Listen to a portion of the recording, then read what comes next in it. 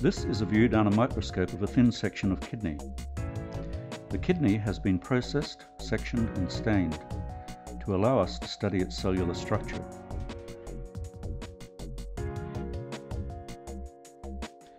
If you try to cut a piece of fresh tissue and look at it with the microscope, all that can be seen is a structureless blob. There are several obvious problems. It is not permanent, so the tissue decays. It is difficult to cut sections thin enough to allow light to pass through the section. And it lacks colour. These difficulties are overcome by fixation, provision of a support medium for the tissue, and staining. To preserve fresh tissue, it is placed in fixative for a length of time suitable for the size of the piece and the type of fixative used. For example, a specimen of this size would be fixed in formalin for approximately 36 hours.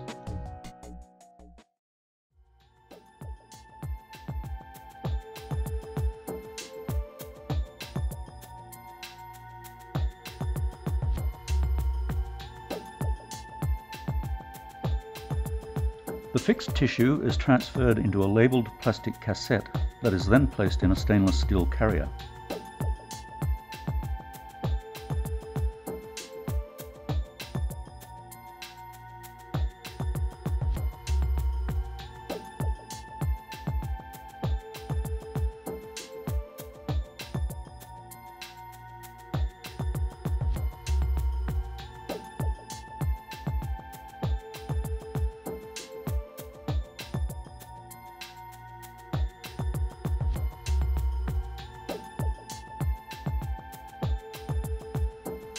It is hooked onto the arm of the automatic tissue processor.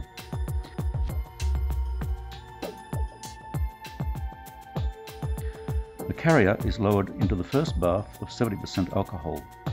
The timer set.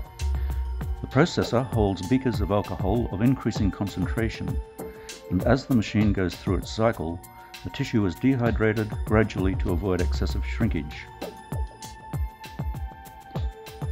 Paraffin wax is not soluble in alcohol, so after dehydration the tissue is exposed to a solvent that is miscible with both alcohol and paraffin wax. These solvents are known as clearing agents because they also make the tissue translucent. The last few beakers in the machine contain the clearing agent. This laboratory uses a non-toxic organic solvent, histoline. At the end of the cycle, the specimen is immersed for an hour or more in pots of molten paraffin wax. The end product is tissue impregnated with molten wax. The next step is blocking the specimen in solid wax.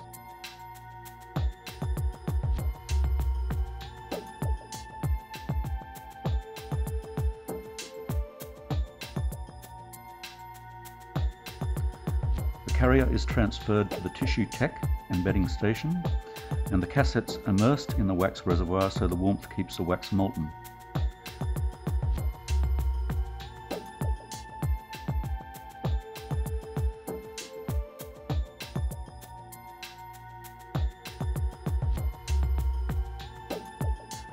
The tissue is removed and orientated as required in a metal mould which has been filled with molten wax. The base of the cassette with the specimen ID on its side forms a lid for the mould.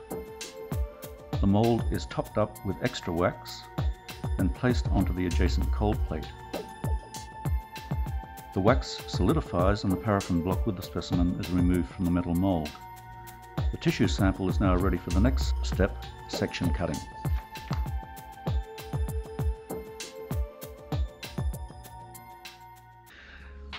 Sections are cut using a rotary microtome.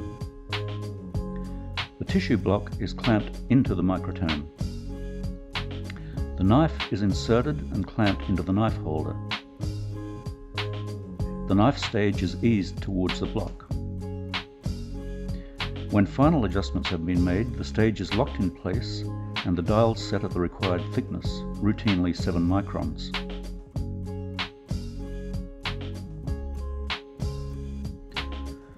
By rotating the handle, the block is advanced by 7 microns and lowered down past the knife to produce a section. These sections of wax and tissue form a ribbon that can be lifted off the knife and laid down in strips.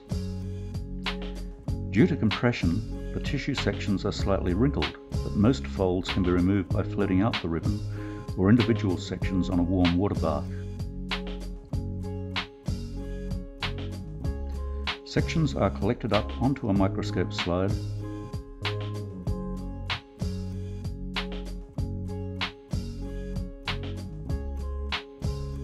and dried in a 40-degree oven overnight.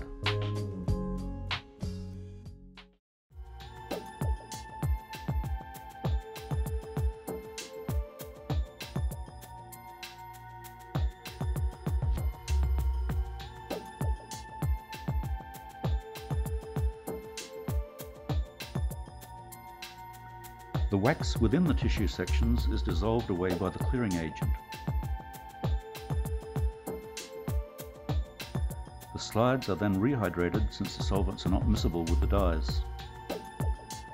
This stage is simply a series of alcohol washes of decreasing strengths down to distilled water. The dewaxing and rehydrating steps are referred to as bringing the sections to water. The sections are now ready to be stained. Hematoxylin and eosin are routinely used to stain histological sections. Hematoxylin stains many nuclei a blue to black color. Eosin stains cytoplasm and intercellular components pink. Sections are overstained in Harris hematoxylin solution, and then they are placed in a weak ammonium solution to produce a deep blue color. Overstaining with hematoxylin results in many tissue components being colored blue. The dye is then selectively removed until the nuclei can be seen clearly. This is checked with the microscope.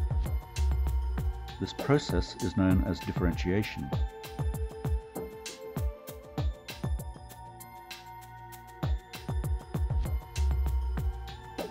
The slides are then stained with eosin.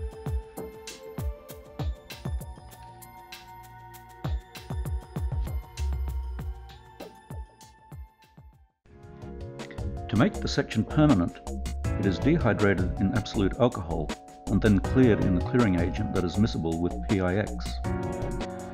The clearing agent makes the section translucent.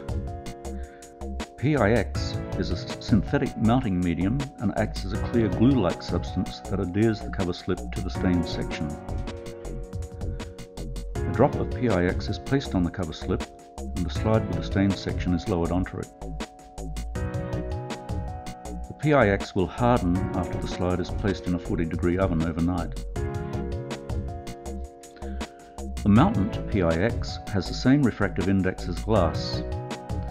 This means that in the light microscope, light rays are not further distorted as they pass through the section, then the mountant and up through the cover slip.